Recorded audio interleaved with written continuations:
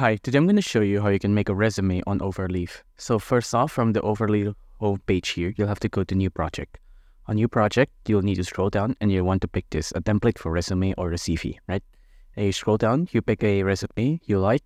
Let's going to pick this, for example, and I'm going to open this as template, right? And then wait for it to load. It'll take a bit.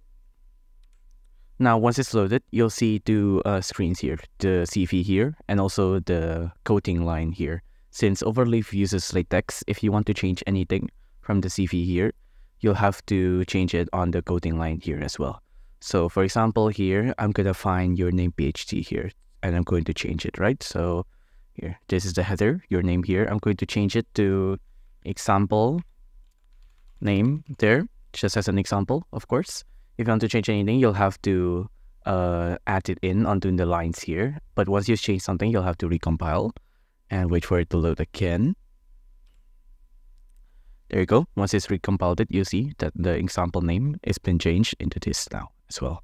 So that's the gist of it. That's how you make the resume on your Overleaf website here.